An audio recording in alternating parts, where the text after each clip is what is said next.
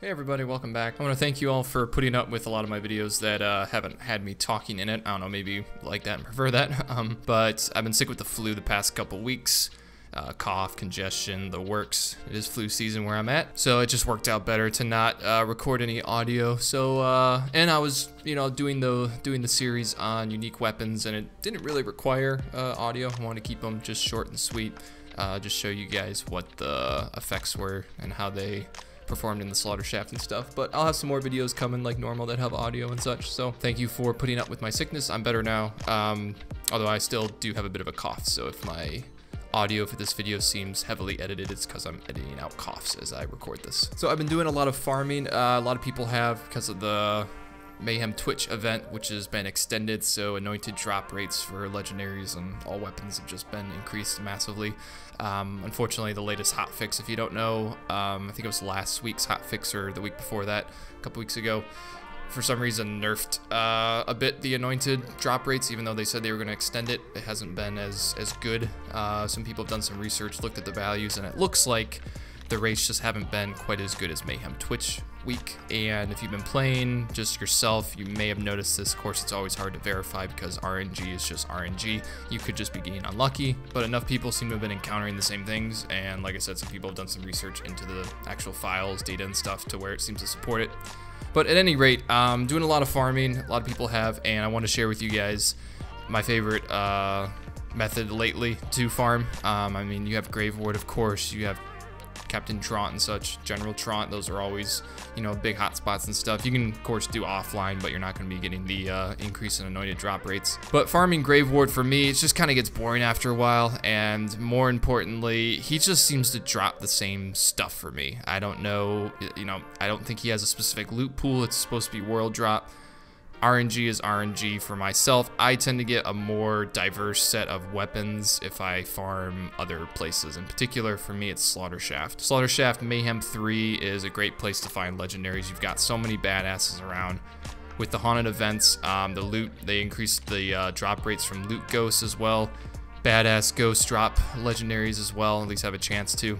So you have an enemy that can drop it, and then most badasses in the Slaughter Shaft they're haunted and they have a badass ghost that comes out. So you have a chance for the enemy to drop the legendary and then the badass ghost to drop the legendary, so kind of 2 for 1. And what I do here, which I want to share with you guys, I just do the first round.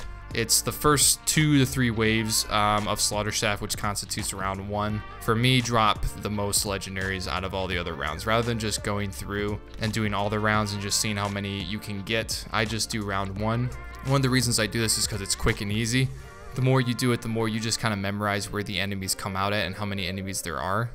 And just for whatever reason, and I've seen some other people posting about this too, so I don't think it's just me, the first few waves of Slaughter Shaft seem to have a disproportionate chance to drop the legendaries versus other rounds. So that's another reason why I tend to do this. All you have to do is have your most powerful build for mobbing that you like to use. There's a lot of them out there. I main Amara, and for myself, I like to use a Phase Grasp Ties That Bind build where I spec heavily down the Fist of the Elements, and then I also go down Mystical Assault and I just kind of leave the Brawl skill tree kind of empty. And then I spec down into the Ricochet ability and Fist of the Elements, as well as the skill that gives you health back as you cause elemental damage. Then I equip some things like a Phase Zerker class mod, which buffs, for me, it buffs Jacob's critical weapon damage. And then I equip a bunch of Rowan's Calls that I have, and I just go through Phase Grass enemies and get insane amounts of ricochet effect from that, as well as critical hit damage. And as long as you're dealing damage to an enemy, you pretty much are unkillable. As long as they're Phase Grass and you're currently shooting them, you're just unkillable because you're getting so much ricochet and so much elemental damage that every bit of elemental damage you do is just refilling your health. So for me, this is probably the most powerful build that I use for Amara, or at least one of the easiest for mobbing, especially the Slaughter Shaft and just how it sets up and everything. So I like to use this one. And then what I do, I find a favorable Mayhem multiplier for this. Something that's going to buff for me. It's like assault rifles, elemental damage, all that good stuff like what I have here.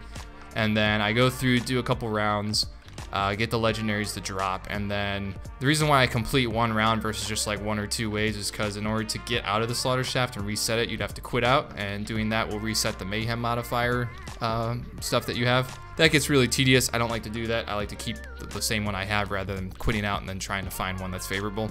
So I just complete round 1, and then all you gotta do is exit the map. So I just go to Conrad's hole here, and then, or hold, and then I come back, and when you travel like that in between maps without fast traveling, your mayhem modifiers stay the same, so you don't have to keep, you know, quitting out and joining until you find one that's good. So once again, you know, farming, it's all about being efficient and as fast as possible. Otherwise, if it takes forever to do something, then you probably go back to Graveward because he's just so easy to do.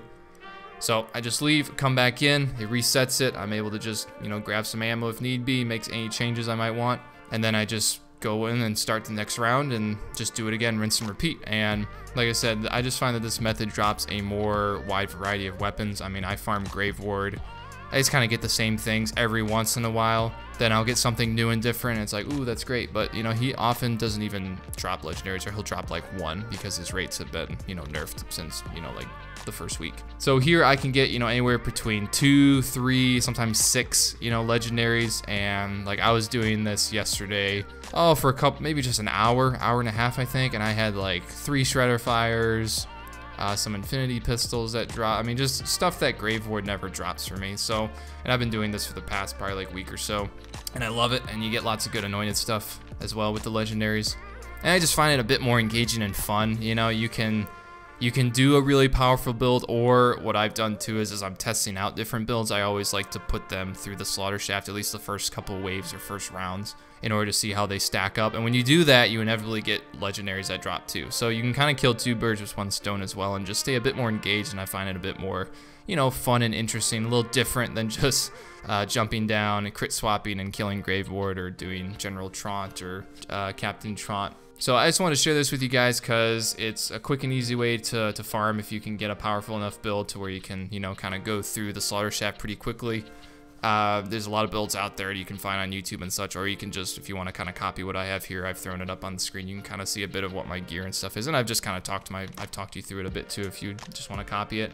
And it just gives you something different if you've been farming Graveward or doing some other things and you're just getting a bit bored and tired of the grind. Here's a good way you can kind of switch it up, as well as, like I said, you can kind of kill 2 birds with 1 stone. If you want to test out different builds with Slaughter Shaft, you can do that, and to kind of just have some fun, test out the legendaries that might drop, and while you're doing all that, you get the legendaries in the process as well. So that'll wrap up this one, guys. If you have any cool, unique ways that you like to farm for legendaries, maybe they're a bit off meta, definitely let me know in the comments below. I'm always looking for new ways to farm for legendaries. Something that maybe just doesn't involve you sitting there pushing a button, or, you know, something as boring as farming Graveward. Always looking for new ways like that, so let me know if you have any of those. If you like this or found it useful, I'd really appreciate it if you could smash that like button. It really helps me out and the channel as I'm trying to grow it here. And if you are interested in more videos, of course, hit that subscribe button and hit the little bell icon, because I've got more Borderlands 3 videos coming out. Again, thank you all for your support, and I will see you in the next installment.